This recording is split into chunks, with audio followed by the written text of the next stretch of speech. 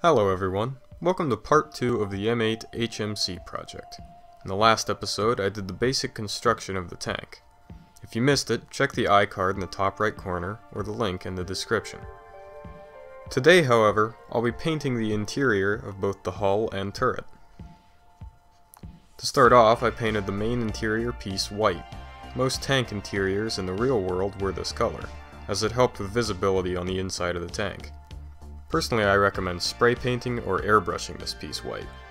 Why I decided to use such a small brush is beyond me.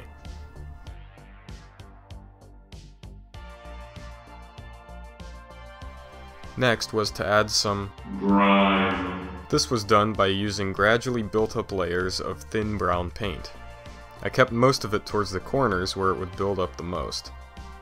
A few streaks were added to the walls too.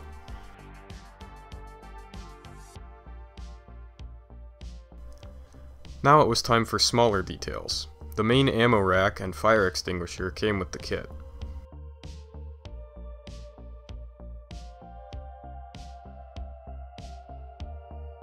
The 6-round ready rack towards the front of the hull was scratch built, along with the chairs.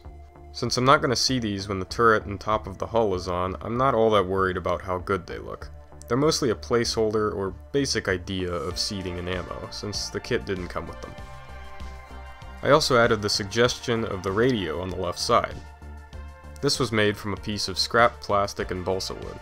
Once again, detail isn't that concerning.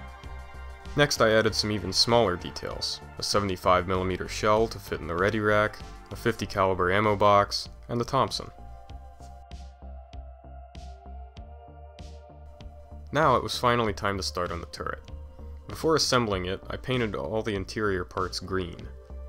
Most of the time, open-topped vehicles left the inside of the turret the same color as the exterior, and only the inside of the hull would be white.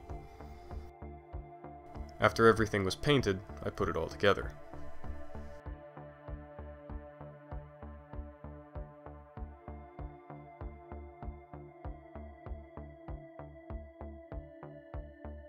I also used up the rest of the green paint I had mixed for the interior of the turret to give the exterior a base coat.